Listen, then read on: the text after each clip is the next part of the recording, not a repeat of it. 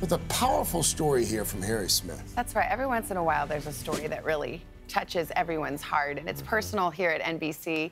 A cameraman who we all know and love, and Harry, you found out he had a fascinating story to tell, and a story of heartbreak in Rwanda. Well, it's 25 years now since the genocide in Rwanda, and just by chance, we're working with JB, who you all know really, really well, and we were waiting in Los Angeles, as sometimes happens, for movie stars to talk to us.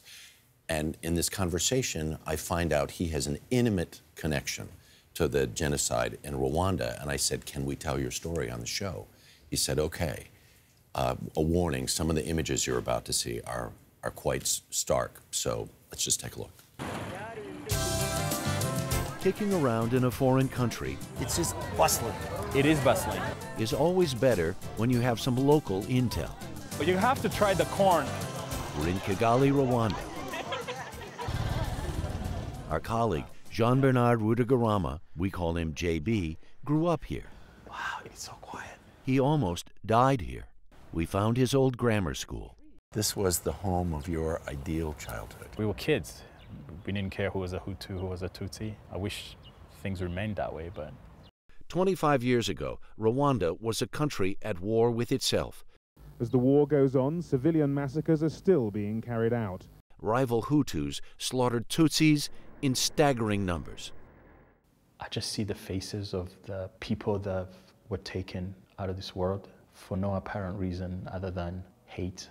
They died in the most awful, awful way possible.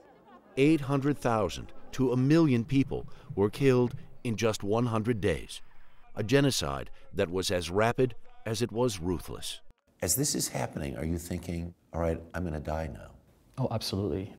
A teenager, half Tutsi and half Hutu, JB was in danger. He fled with a brother to the border, where they found a crowded, chaotic refugee camp.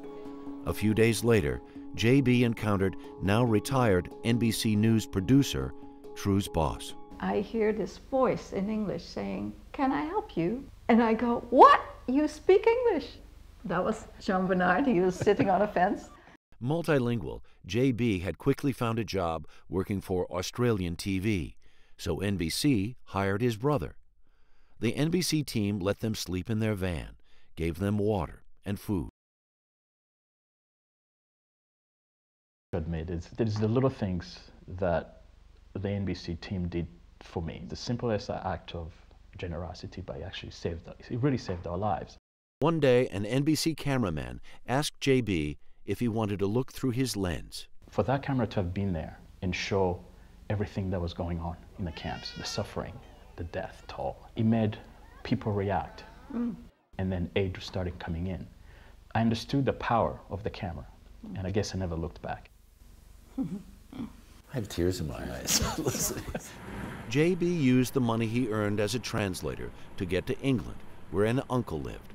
But when that didn't work out, True's and her late husband took him in, helped him to get to college, became his second family. When you're out there seeing so much misery and so much death, you feel as a journalist, you have to witness it, you have to record it, but you're completely helpless. And to be able to do something for one of those people was a healing experience for me.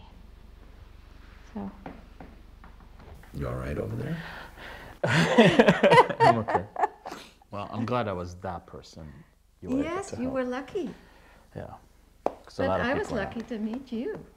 JB had assumed his mother had been killed, but 6 years after he fled Rwanda, he got news. What was it like when you found out she was alive?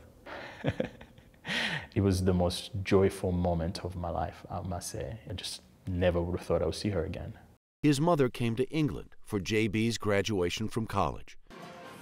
And after years of freelance work and honing his craft, JB joined NBC News as a photographer in Los Angeles. You are revealing them to the front, but at the same time you keep walking. JB feels he owes a debt to those who didn't survive.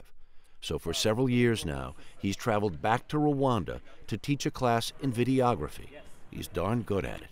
It gives me such a joy and fulfillment that at least I've given something back.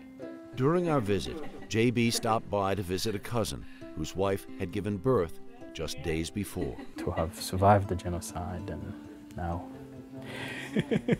it's beautiful, it's amazing. Oh my God, this baby is going to be loved. And the reason the baby is so important, and from JB's mother's family, of 30 immediate cousins, uncles, aunts, etc., of 30, only 6 survived. Oh.